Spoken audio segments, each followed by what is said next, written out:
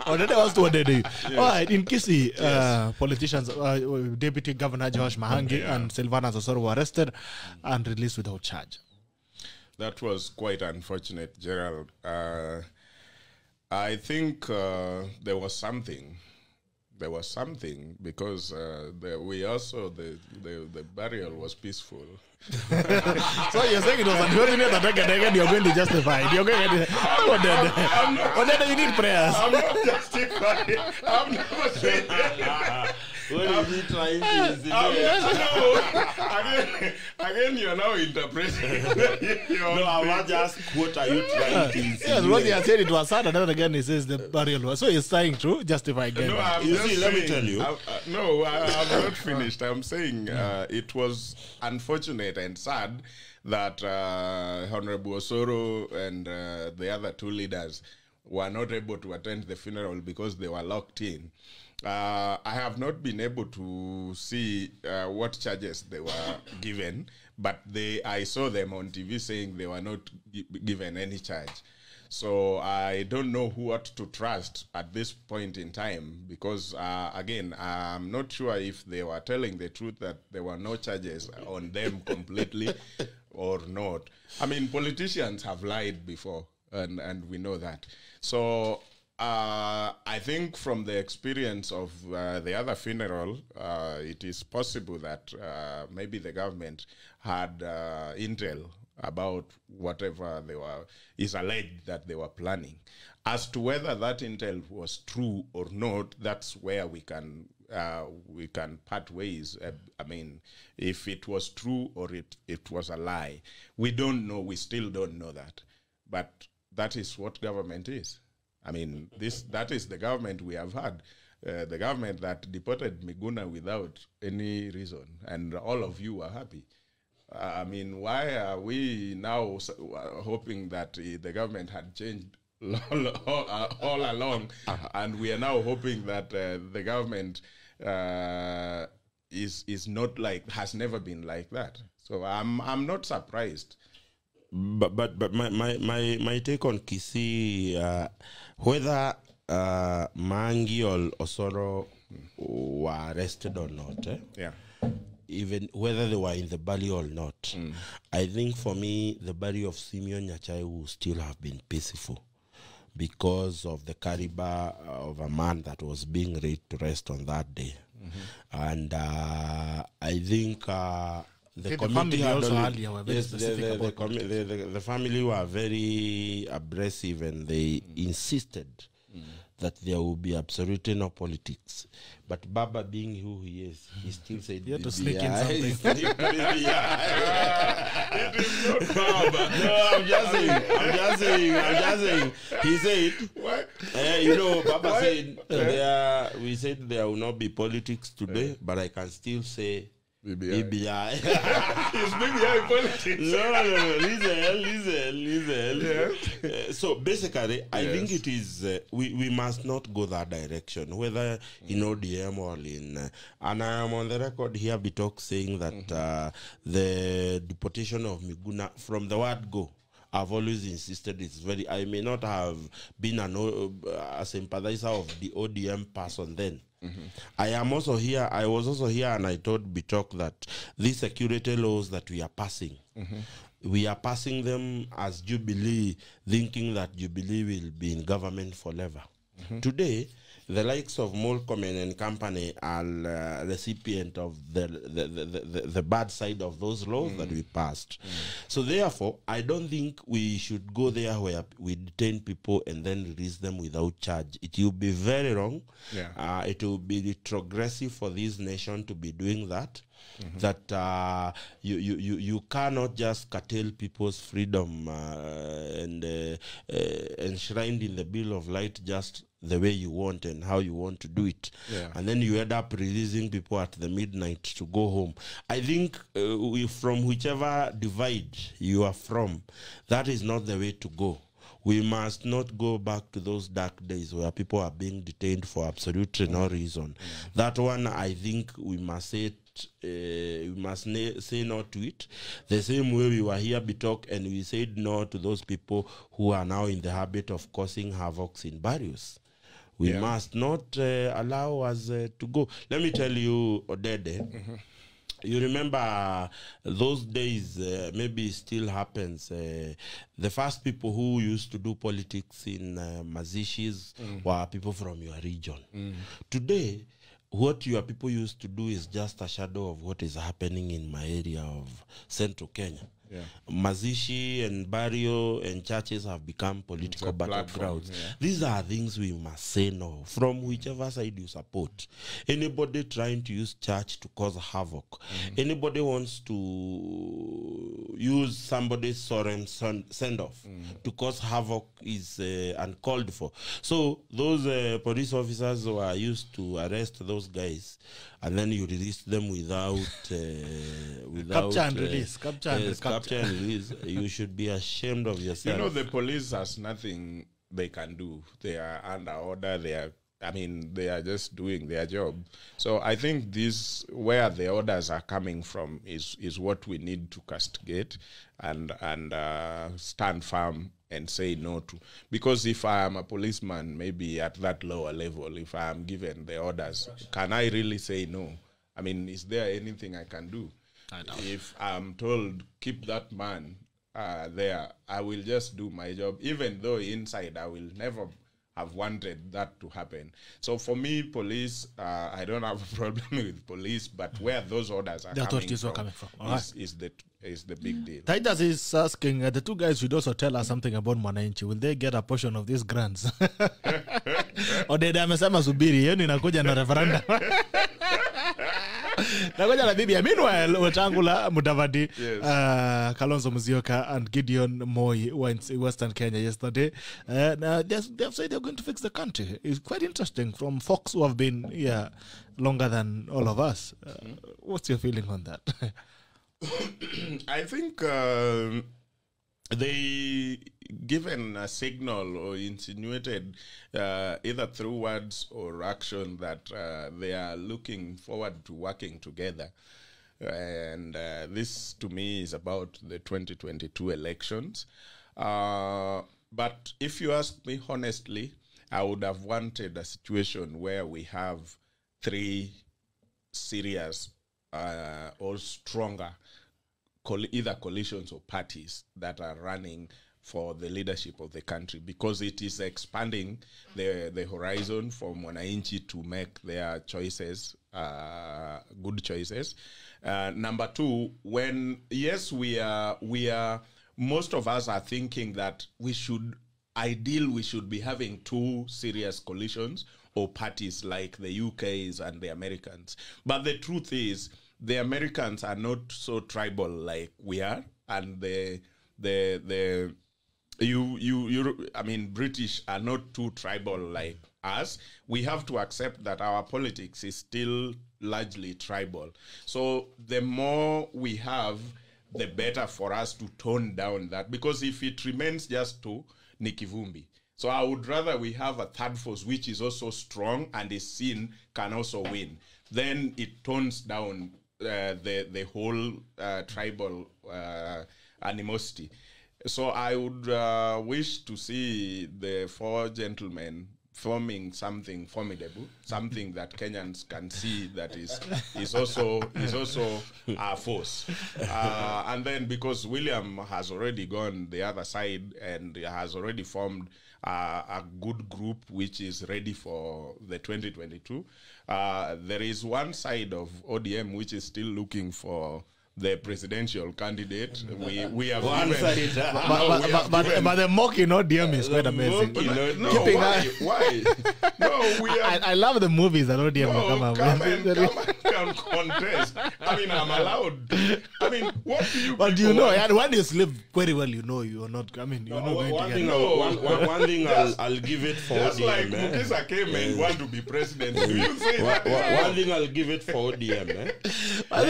Talking about Mukisa, Mukisa. Like the party or hate the party. Yeah, it's very organized. It's a very organized party, and I think still, as he is saying, I do not think you are insinuating that these four gentlemen can make anything formidable. I have always insisted, and I will insist again, the union of Kalonzo Musyoka, Gideon Moi, Weta and Musalia. It is a union of losers. It is like correcting the number rust in every class. Put them together and expect them to give you serious results. It is true. It is true. Let me tell you. When I heard Kalonzo Musyoka yesterday saying on how they will change the rights of Kenyans, for heaven's sake, he has been a minister and a vice president for over 20 years. What did he do for his Kamba people when he was there for over 20 years? In fact, Kalonzo juzi tu ndio ameacha kuwa kwa serikali. Musalia Mudavadi was even a minister for finance in this republic, and he says his father was a minister. What did they do that they think they what did they not do that they think they can do right now?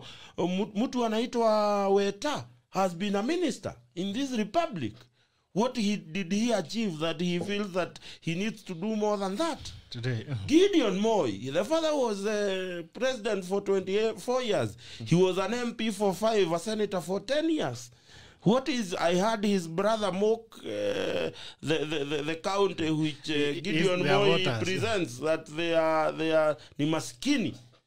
Na watu wa Baringo nao nimesikia si wachache wamesema kama kuna umaskini.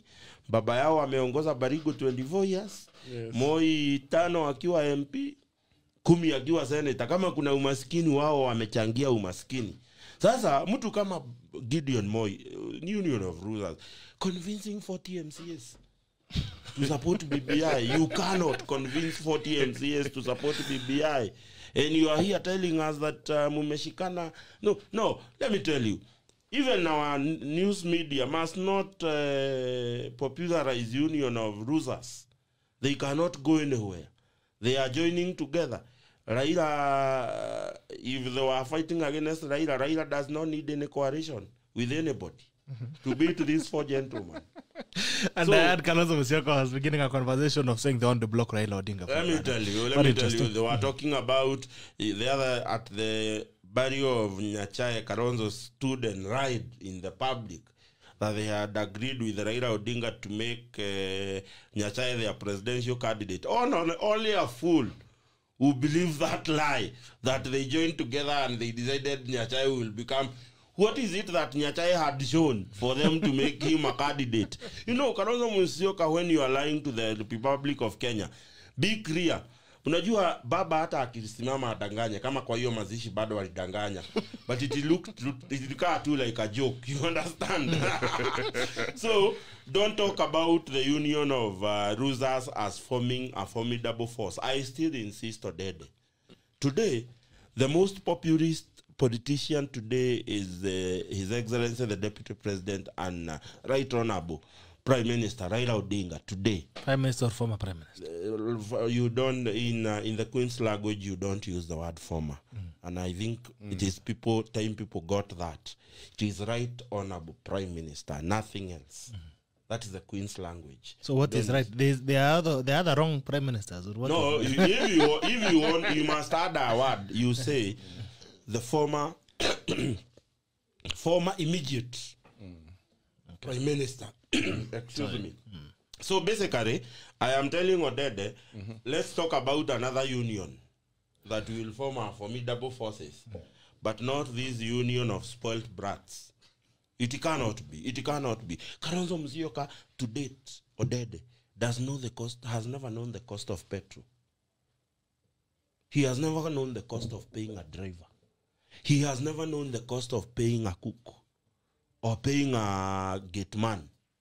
You know, when he stopped being the vice president, he qualifies for a chase car, an executive car, an executive chef, an executive assistant, an executive this.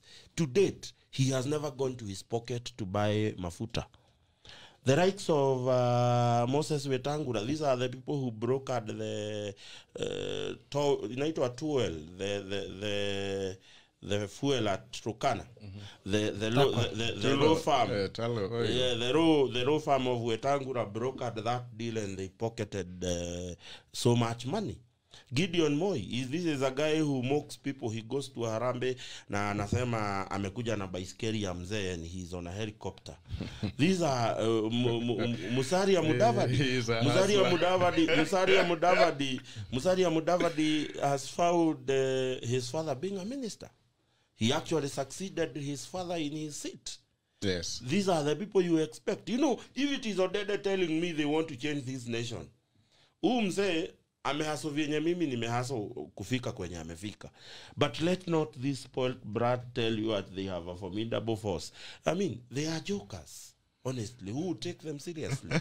James so ameua I would zaidi. rather enjoy the movie and the series of ODM asking people to apply for the presidential candidate, and they know the end result will be what? It will be They call it the mock activity. Like you said, Mushendu, the party is organized.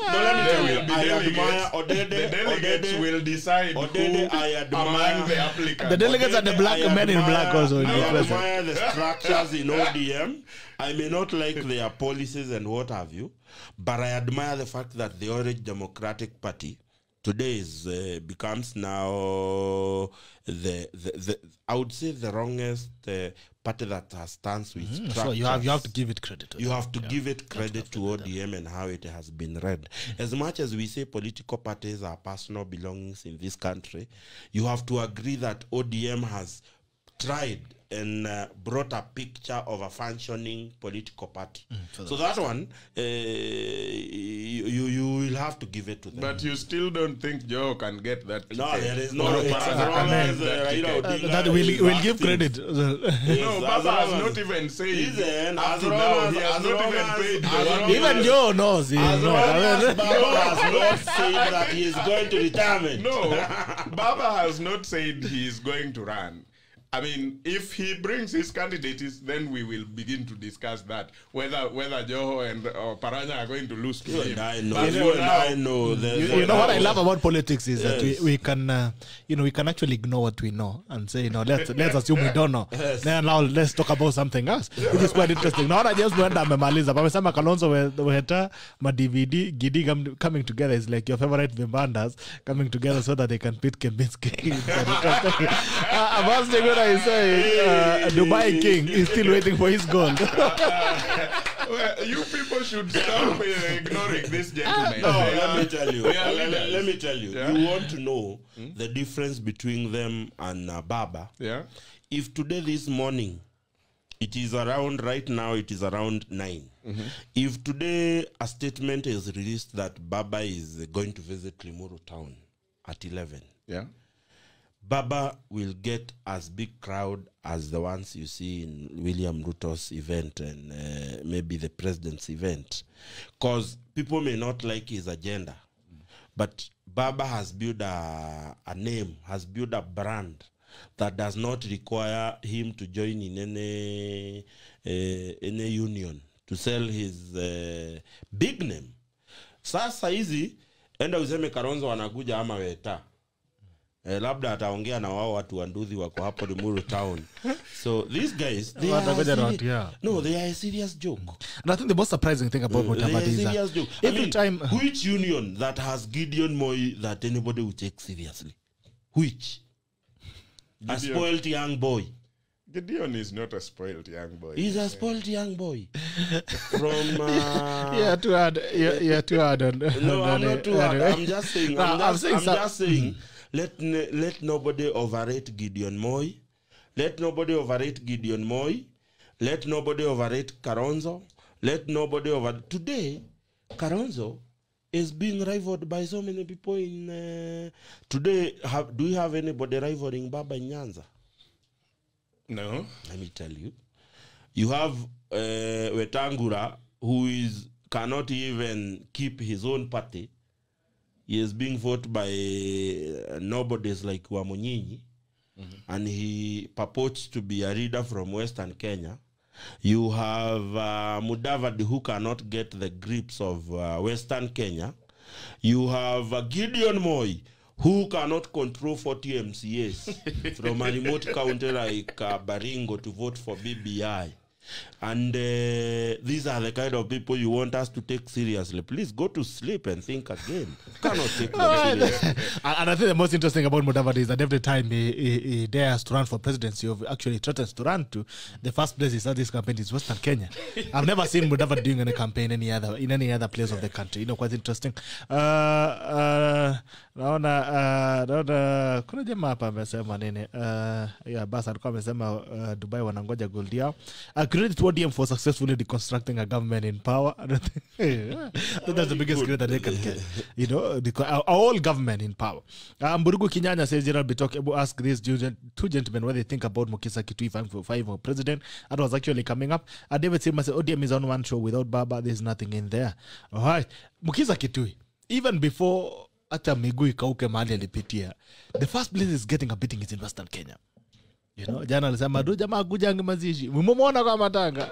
Hiyo walikuwa anamtandika. Anawapatia 1000 kitambo aongee. Amesema hiyo ni amesema kabla hajaongea. Malipo ni 1000. The fella could not even get a cameraman to do his photography. He had to do selfies himself. If you saw them trending online. And I think for me, let me tell you Bitok. The fact that he has openly denounced any religion. Kenya is a religious country from whichever angle, whether it is Muslims, whether it is Hindus, whether it is Christian. And as to how true people are to their religion, that is a subject for discussion. But basically, Kenyans are religious people. And despite the credible leadership people are talking about regarding Mukisa Kitui, it is going to be very hard for an atheist to be in charge of this republic. That one I can tell you for sure. That alone beats logic on why we should have a leader who does not believe in God leading this country. Look at our constitution now, Odede. We have pronounced ourselves as a nation that believes in God. Yeah. Even our national anthem. In our national anthem, we play it is a prayer to God. And then you have professed that you don't believe in God. And you want to lead a nation that 99.9% are God-fearing people. That one will not work. Number two, the perception that you have come from World Trade Organization does not actually mean that you understand the nature of politics in this country. Most people do not remember that Mukisa Kitui was a member of parliament and a minister at one time, Kebaki's government. He was a minister in Kebaki's government. And I think the most sad thing is that Mukisa has not built to reconnect with Western Kenya, where he comes from. And it is evidence. You cannot vie for president successfully in this country if you do not get the support of your grassroots. And look at Baba. Before Baba comes to solicit votes from the coast or from where, he has capped Nyanza and the biggest area of Western Kenya and put them in one basket. Here you have Mukisa Kitui, who does not even have a support of a single MCA, a single MP, but you want to convince us that you will be able to convince Kenyans to elect you. I think it is being ambitious of Mukisa Kitui to have resigned that job to come and seek for the presidency of the republic.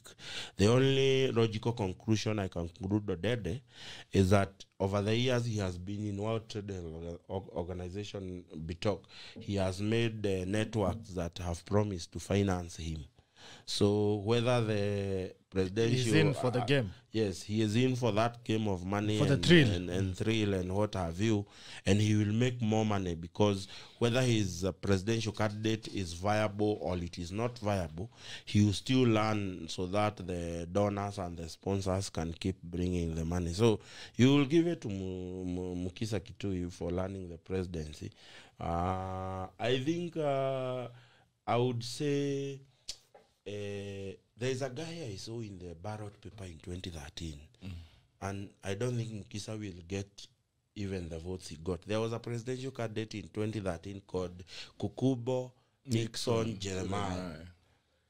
And I don't think Mukisa Kitui will even attain the votes attained by Kukubo Nixon Jeremiah. The only one that commits let me say this. another one. Yeah, Gerald, let me say this about the candidacy of Mukisa. On matters experience, Mukisa is an experienced leader. If he were to be president, he does not fall short of an experience to run a country. That is one. Number two, constitutionally, he qualifies. Legally, he qualifies with all the qualifications that we have for a man or a woman to be president of Kenya. That is given to him. But now politically is where the issue is, because the presidency of a country like Kenya is gotten politically. So the political aspect is where I have issues with Daktari. Number one, there is a vote block right now in Kenya, and the majority of this block right now are people who do not know Mukisa Kitui, because when they started voting, let's say from 2013, 2017, and they are going to vote this third-time voters, second-time voters, and first-time voters in 2022 will make 60% or more than 60% of total registered voters. And this is a lot who does not know Mukisa Kitui, to be honest. These are a lot who got into politics when they got IDs and got their voters card. Mukisa was already out.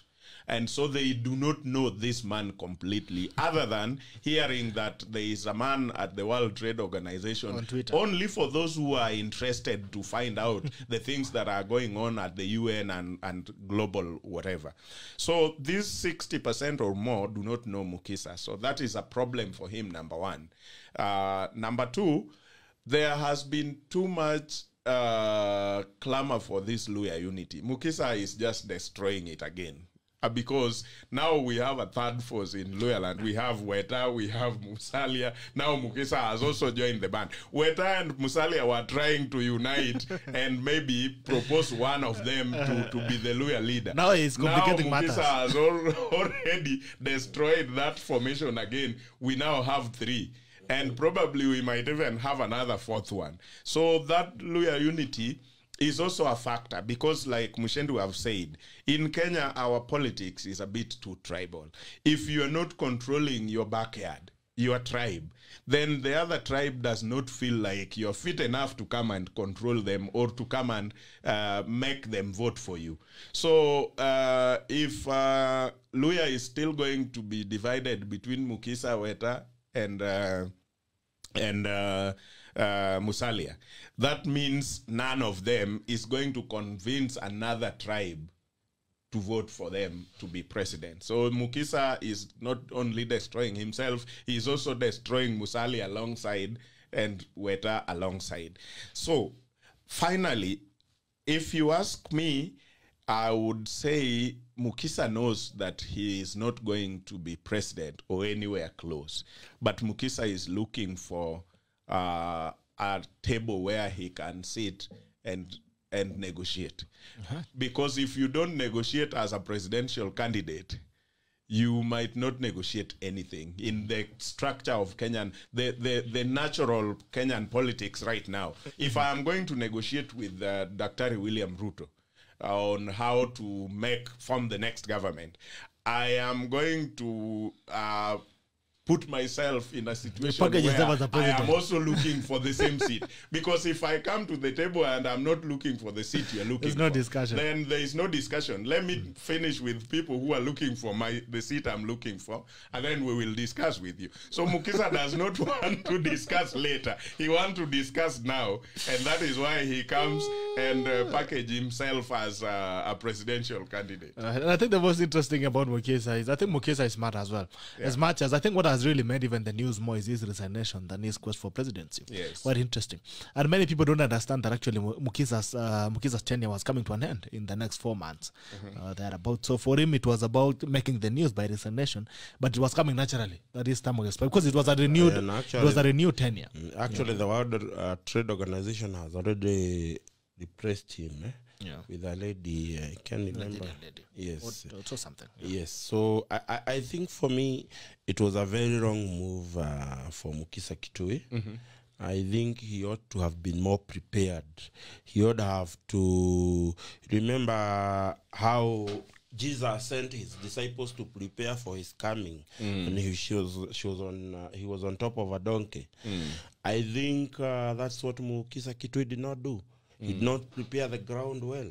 You have seen people trolling him on Instagram and on Twitter because of that selfie he has taken that he could not even get, and even the selfie is not well captured.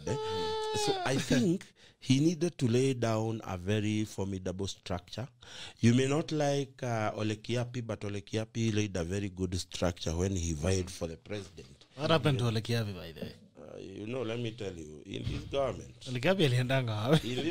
you ask yourself, where are the rights of Bitange Demo in the government? If you ask me, Bitok, if I were to advise Mukisa, I would have said 2 things would work for him, because nobody is doubting that he has capability in terms of capacity, technical or otherwise, to run a country. But 2 things to me would have worked for him.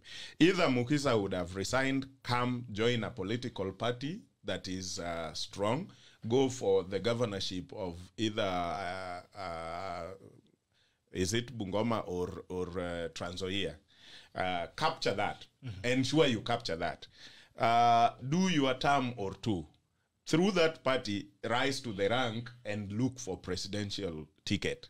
And people will say, in another 10 years, he can be a serious contender for presidency. And you can have an history. You can have an instrument. Number 2, he would have waited and dilly-dally a little bit at the UN, and then whoever forms the government in 2022, he reaches out. Did he have to say dilly-dally? It means there's nothing he was doing there. Just dilly-dallying. No, I'm using that word because it's like he had made his mind that he wants to lead the country back in his homeland. So for me, he would have dilly-dallied a little and find out who forms the government in 2022 and reach out first, because at his position, he can reach the president directly. So he reaches out to that man or woman who has formed the government in 2022. He is co-opted either as a minister at a certain level. He runs for 5 years serving Kenyans as a minister or a cabinet secretary. Yes, then after that, through that, people will now forget about, because right now, a very few, small group would know how Mukisa has done well at the UNCTAD. Very few people. But if he comes to run as in another government as a minister, people would point, this one was done by Dr. Mukisa Kitui when he was a minister for this, he is a minister for this. And then he uses that to galvanize and put things together and run for presidency. So only those 2 would work for me. But just coming from the UNCTAD secretariat, and then you're here, you're running for president. Some people are even asking, what is UNCTAD? I think the bishop was very funny. That guy was trying to suggest that hakuwa anajua mahali anatoka. Sijui ametoka UK ama ametoka Canada ama ametoka. I'm saying James Mwenda does not have really very kind words today. He said Mukisa Kitui sent himself to prepare for himself. Roger Mukisa is too overambitious. The other day, he stated that no leader has the intellectual ability to lead Kenya than him. They say pride precedes failure. He has the competence to run Dream Kenya. All the best to him. Dream Kenya, quote unquote. It means the country wants to run is not here yet. Anyway, it will, you risk 5 years in jail and never getting a position to run for presidency for using Hustler narrative. If you speak about Hustler.